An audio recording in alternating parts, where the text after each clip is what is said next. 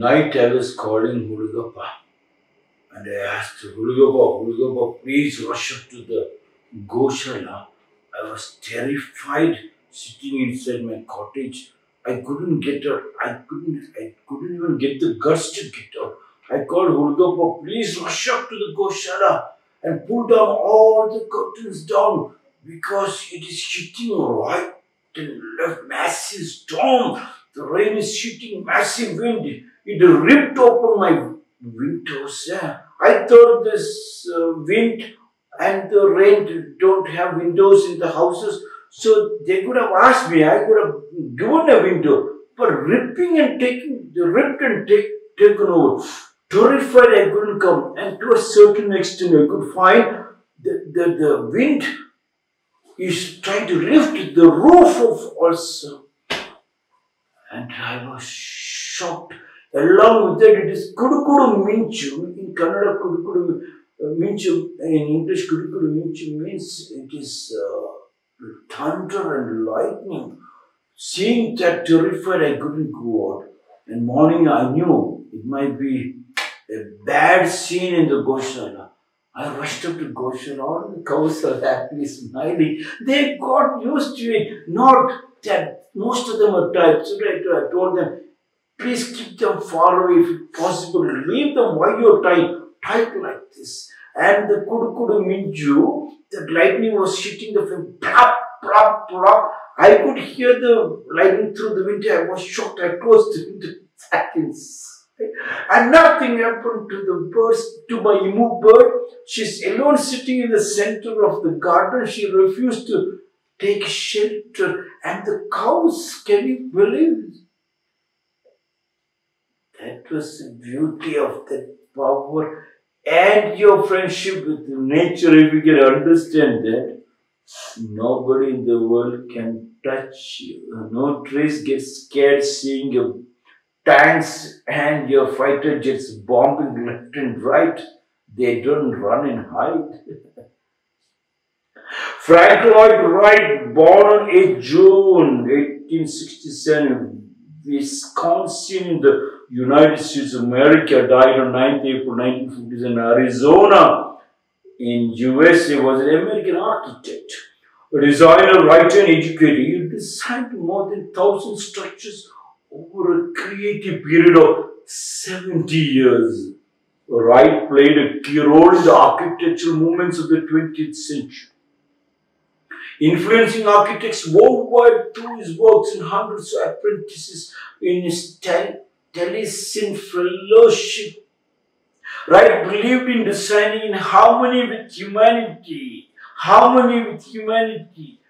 and the environmental philosophy called organic architecture. Frank Lloyd Wright said, study nature, love nature, stay close to nature.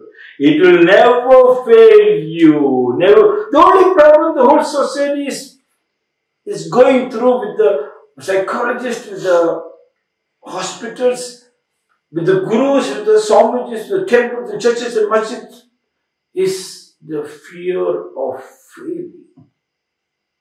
And here Frank Lloyd Wright said, if you stay close to nature, in the sense, what it means is whatever teacher teaches you in the class with the school and college students and teaches you, you take that particular chapter, what you learn on that particular day. And I have told you many times, you must go and practice, read 1,000 times, it gets imprinted every cell of your brain, and the time comes, it's like, no. That is one part of the story. Now I'm telling you, take that particular thing and put it into your daily routine, your Samskriti when you practice. When you give a helping hand to the mom in the kitchen, in the house, when you give a helping hand to your mom and dad who works in the garden, try to growing some organic plans and try to find out Aditi Devo Bhava, when the rain comes, we don't know. So every time keep ready for the rainwater to flow beautifully into a beautiful lotus pond and lotus wow or lotus wow, and the daddy and mommy together trying to find out when the wind comes, open this side, so the wind flows this side and that side, and for the sunlight to enter from the eastern side, you open the windows or your curtains up, and for the sunlight to fall in the center of your house, and when it goes on the western side, the sunlight falls on the western side inside the window.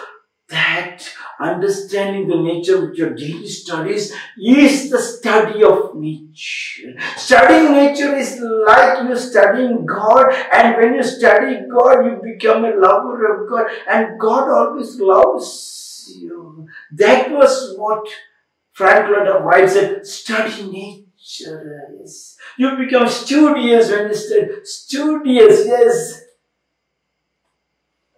And love nature, study nature. When you study means you fall in love. Because in studying, when you're in conscious state of studying is putting it into practical knowledge. Yes. When you study 1,000 times, maybe it becomes learned by heart. It gets imprinted every cell of the brain, and you talk like a preacher, but not a practitioner. We want practitioners. Practitioners are the real lovers, not hit and run cases. Frank Lloyd writes it, study nature, love nature, stay close to nature. That's what I'm telling. Please, you and your book, not to move out.